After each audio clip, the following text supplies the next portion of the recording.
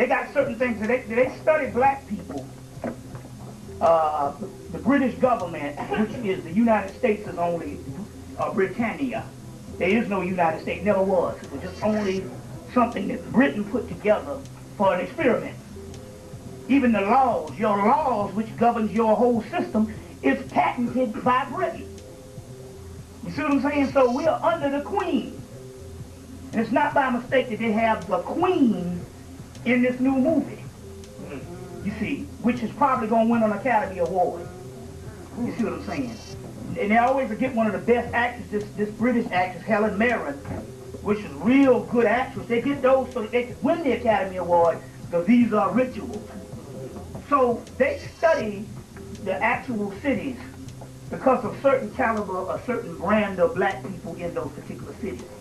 And they monitor these particular things. Fortunately, the last 4 or 5 years, black people have gone to a certain savage level, and that's good. I'll tell you what I'm talking about.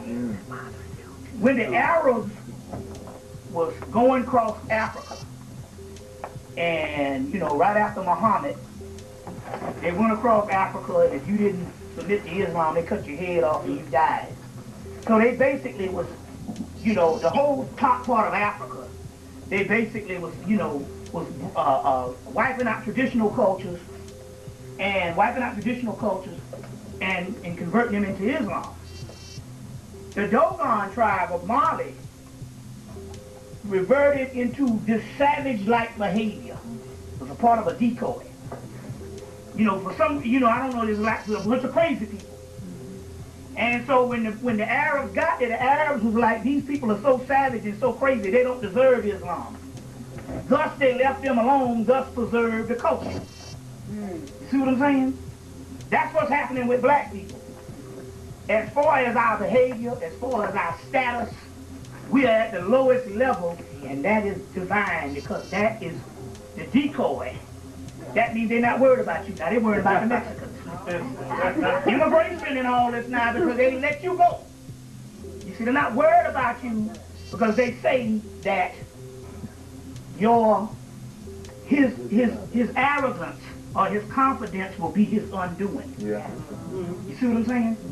So he's infallible now. So do me a favor, just like they tell you on the planes, cut the cell phones off. You see what I'm saying? You might cut them on off. You know, we in this digital age now and cellular age. Cut the cell phones off. You don't want to mess up the video for the people in Atlanta, Chicago, or whatever, and they be talking shit. Who's that nigga that, you know? So you gotta tell you like they do, cut the cell phones off. But anyway, getting into this, it looks hopeless with black people, and that's a part of the design. We're gonna go into some things today. We're gonna go into some stuff that's interesting here. I'm studying Hemmitt, I did the Hemmitt thing all of the 90s. Hell, I'm in China now. Because we gotta understand this thing that our information is universal. It's, so to just focus on one continental aspect or one part of a continent, you miss the whole boat. You see what I'm saying? I'm in Tibet. All of that is black culture. You see, but I'm sitting down at the bus stop back in September, and I look down and then somebody left a Bible there. And I guess the Spirit was like saying, well, there's some stuff in there you need to go in and retrieve. And I opened the Bible up and it went to Moab. And then I saw a story on Turner Classic Movies, the story of Ruth. All of this stuff is nothing but, no matter these white faces or whatever, we just live in other lands and we were a universal people. And these stories of our people, that's all over the earth. So, there was one guy that was at the Melanin Conference back in 2001. Some African brother wrote a book. He had gone and he had traced all these little, they got all these Jacobites, Moabites, all these names in the Bible. And he said, well, let me see if this stuff is live. And he went to the area where they were supposedly had. He said he found all kind of black people there under those names. So our people are all over the thing, and so at this particular time, you can't throw out nothing. I'm like, well, look at this Bible. And I opened it up and it said more about it, and I said, well, it's going to tell me something that I'm going to have to go in here and get. I had already understood that back in 1998 that your Old Testament is nothing but a retranslation of Hermetic text, or the Tahuti text, or the 29,000 papyrus, no, 30,000 papyrus rolls of Tahuti. And basically, there were no exclusive people. All these people basically just edited pieces of these libraries from Hemmitt and stuff. So the Old Testament, if you understand it in the way it is, it's an authentic piece, but it's coming from some Tahuti stuff. You see what I'm saying? Now, in order to understand that, you, like they say, you got an Old Testament and New Testament that's this thick. And yet the Jews got an Old Testament that isn't really, that's perpetrating the fraud. Got 5 books of Moses. The Old Testament is this big. Now wait a minute, now hold on. You got 2 books that's this big, and they got a book called the Tanakh. You can get them right there in Barnes and Nobles and Borders, the Tanakh. It's pronounced T-A-K-A-N-A, Tanakh. It's pronounced as Takana in the English with the way it looks, but it's pronounced Tanakh. And it's an Old Testament that's this thick. And I was able to get this Tanakh, and I was seeing all these Egyptian words up in there. I saw Aset up in there. I saw Isis up in there. I saw Amun-Ra. I saw about 5 different names for Heru or Horus. And then you realize that this stuff was not far from the translation of what they originally got it from. And you get the book, Gary Greenberg's book, 101 Myths of the Bible, by Gary Greenberg, where they actually show the papyrus where Samson and Delilah came from. It was Ra-Heru-Kahudi or Ra-Ha-Kiwit, Ra-Ha-Ki, and this other goddess and stuff like that. So they show each where these particular Bible myths or Old Testament myths come from. You see, so that means we can't be sectarian now in saying, oh, I'm only going to study only Hemmitt, or I'm only going to study only this, I'm only going to study only Yoruba. We are separated from the world of that being a complete system by 2,000–3,000 years. So that means in order for you to get it, you got to get it from everywhere. So the guy Hemmitt, when he drafted the book Akhenaten and Moses, one and the same, it's now called Moses, Pharaoh of Egypt. Hemmitt, what he didn't get from the Book of the Dead, or what he didn't get from papyruses, he got from the Bible, and what he didn't get from the Bible, he got from the Quran. And this is the way they do research. Because even though some of the stuff might be translated and distorted, there's things that's always left behind. You see, always left behind. I don't know where I was going with this, but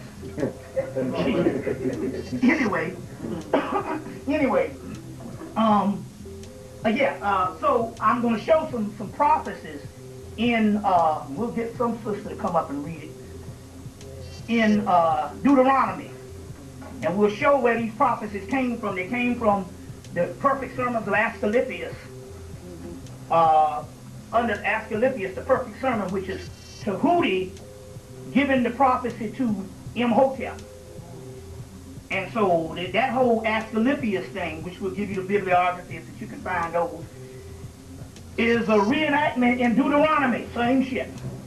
And we was I did a lecture in Baltimore right before Christmas, and the sister who was a Choctaw elder, which is like a Native American sect, she started reading it, and the chills was coming because what they was talking about we going through now. By like endless and endless amounts of pain and suffering. It's just like when you look up one day and say, man, I made it. You see what I'm saying? Next day you lose your job. It's just over and over endless amount of pain and suffering. And so this is what the people who fake their lives on when we talk about these European Jews. Whereas they chronicle these particular aspects of pain and suffering and try to make like they were the people pain and suffering, but yet they're the richest people on the planet. And like true to nature, our thing don't change. You can go get W.E.B. Du Bois books from the early 1900s. and what he was writing on, and we going through the same damn thing. You can hear Malcolm, you can hear Martin, you can hear speeches from the 1960s. You like, is this 1964 or is this 2004 or 2007? It's the same. Our suffering is unending. But remember, at this particular time, when it seems the most dismal and bleak, that is because if our situation seemed to be a lot better, they would be killing us in mass right now. So sometimes our plight is a decoy. People go, we don't see nothing in value and virtue with these people. We got all their black leaders. They are doing nothing but trying to put forth our agenda. You look at these people like Jesse and Al Sharpton or any of these type of Negroes and you go, do you think when you get on this TV and you're discussing stuff from in front of white people, do you think that one iota of what you're saying has to be an agenda that is not created by the white man? You just think about it. Where are your original thoughts? You see what I'm saying? That's why we gonna dedicate this lecture to James Brown. Because here's a man that called his original thoughts. And as a result, we got the genius of that. You see, but when you think about it, so when they look and they see these black leaders, and the black leaders are sitting up there because they're inferior. They feel that they can say the right thing in front of the white man can consider them as an option to take the world stage. And the white man is saying, look, I got all your ancient philosophy and all your ancient knowledge. I know what you're supposed to be thinking on. I know what you're capable of. And it's not being in the arena with me, because my arena is fraudulent. You see what I'm saying? So anybody that's on that arena, they're already saying, look, you're a punk. You see, ain't no virtue, and I want something different. But then again, on the other hand, why are we even considering white folks? You understand what I'm saying? So in so many words, but I say that to say, they look at the leaders and they have come to the conclusion with their arrogance. They're infallible now. That, look, there's nothing, we must mobilize and neutralize the rise of a black messiah. And they was concerned, you see what I'm saying? And they track us through our music. Every year they can tell the music is getting very advanced. And then thus we know that their consciousness will meet this music at a certain level. So what they did in the 1990s, they all but destroyed it. Have you heard this new rap from the South? What is this? I mean, have you heard this thing? I mean, the new rap from the South makes something that was 15 years ago sound like Mozart. You see what I'm saying? But it's showing you the complete deterioration and how the government fostered that program. Whereas you can't get nothing out of it that will spawn any kind, you see what I'm saying, of genius thought. You see what I'm saying? But that's all a part of the decoy. Because when they put us in a hole, they put themselves in a hole too. So the point I'm trying to make here is, they have discovered, and see, because, they will never really truly get to the truth. But they, in their minds, think that, look, we have them. We know what they're capable of, and they're not producing it, so therefore, we worry about the Mexicans. They have left us alone in that particular aspect, although they still keep status quo that somebody got to be on the bottom. You see what I'm saying? But that is divine, because it means now it's the stage is set for rising. You see what I'm saying? And every summer it gets hotter and hotter than the last summer. You see what I'm saying? That is us rising. We're going ahead of ourselves. We're going to get into that. Did the brother bring the Hemmitt? Or he ain't got here yet? You say you want to drink? Just my luck. If I'm calculating right, nigga might be late. I prepare that shit for both. You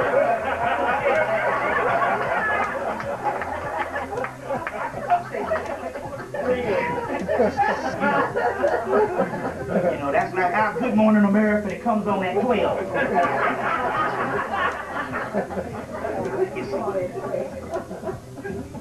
Niggas is like ink pens. Sometimes they work, sometimes they don't. So, we're going to pour this to the gods and get right with it. Because we got a lot of information. I want to repeat some stuff I said last night, but we're going to go into it. I got a lot of great presentations, some things that I'm going to go into. You can always recorrect history. Now, I just lost my mother in, on July the 20th. Ironic that back in 1994, one of the seers, sister named Tarsili, I asked her what was, you know, I got my mother's spiritual name and who she was, and so she said, Mentep Sing Sing. So I went down to South Carolina and said, you Mentep Sing Sing. And my mama said, Mentep Sing Sing, that shit sound Asian. And lo and behold, I want to show you something. This is a picture of my mother in her 20s, either right after college or during college.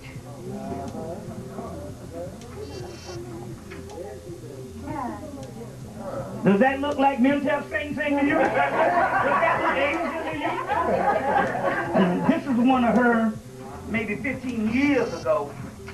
She had all kind of chameleon type looks. Oh, wow. And this is one of her about 15 years ago. It's, you can see a little of me in her. It's divided between me and my two other brothers.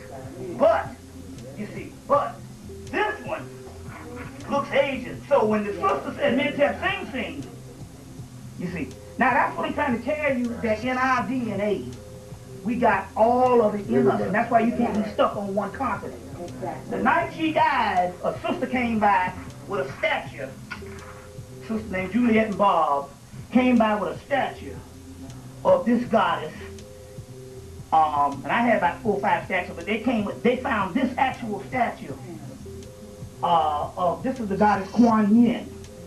And this particular goddess, when they came with that statue, it was actually a form of my mother. This was about 30 minutes before she made the transition. She made her appearance.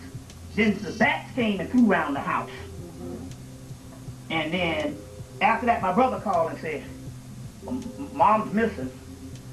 The house is on fire. And basically, when and to put a long story short, and I talked about this last night, they couldn't find out what happened. They didn't know how the fire started or whatever. But in so many words, that Monday when the fire chief came and said, look, we got the autopsy back from Charleston, South Carolina, and they don't know. That's when the green flag showed up. And I said, wait a minute, hold on, because the night she died, I got in touch with her, and she was like, look, it's important for you to find out how I died. And I'm like, well, you know, it was a fire. She said, no, you got to understand, because that's going to be a key. And then I realized when the fire marshal, I said, oh, spontaneous human combustion. But hers was so powerful till she took the damn near the house with her. So she ascended. So she didn't die. Basically, it was her time to ascend. It was a goddess that was waiting inside of her, like a Kuan Yin energy, because she was also the goddess Tara. We're going to be dealing with her. Very powerful entity that you need to adorn yourself with. I have these pictures of the Kuan Yins and the Taras.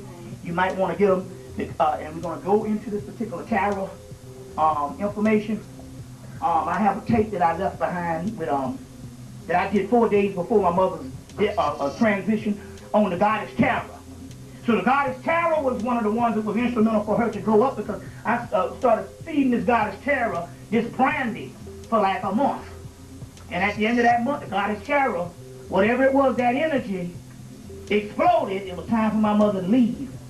And she got the hell on up, so it was an ascension. You see what I'm saying? And I knew when I went inside the house, and all the house was intact, but the room where she was, there wasn't no floor. Wow. So wait a minute, because they set it off on the stove, but the stove was there and intact and everything. They have to do that just for the death certificate. But when it came to the floor, in the other room where she was, the whole floor was gone. So that meant that she basically ascended. So, but it's interesting here because this Kuan Yin, because Tara came from Tibet and she turns into Kuan Yin. This is the black goddess all over the world. There's a book, The Goddess of the Girl's Best Friend by, you don't need it, it's Laurie Sue Brockaway. Laurie Sue Brockaway, The Goddess of the Girl's Best Friend. It's very key that you get a hold of these bibliographies. Like I said, now we can't sit around now and not go out and get this particular information. It's provided for us. You see what I'm saying? So the best thing that I can do for you is to give you the source of material. You see what I'm saying? So that book, The Goddess of the Girl's Best Friend, it has a whole section on Tara, whole section on Kuan Yin. You see what I'm saying? Excellent book. But she made her transition, and then I said, dang, Kuan Yin, okay, I see what that line of the Mentel Sing Sing aspect was. Now, we have all types of things, because she was quite Seminole Indian. You could even say, well, I could be some Native American, too. See, it's amazing that you can see all these things. You see what I'm saying? But it means that we are more than just West Africans. Right. We are everything on the planet, and especially the ones in the Western Hemisphere, and especially the ones in America. We are all of that. Now the History Channel proved last year that the Moors was over here just through white people ancestry, where they got a group of white people, they said it had African American in them, Arabic, some type of Moor, and Northern European. Anyway, it was from sons and daughters of the Moors. They call them the Melungeons. So they got this stuff, and they said Elvis Presley was one, Ava Gardner was one, Abraham Lincoln. Same stuff that J.A. Rogers was saying years ago. They came right on the TV, but they'll put it on a show called Strange Universe. So that's to throw you off. It's called Weird. The show is called Weird USA, or Weird US. So that's to throw you off. That's to tell all the scholars, go here and get your information.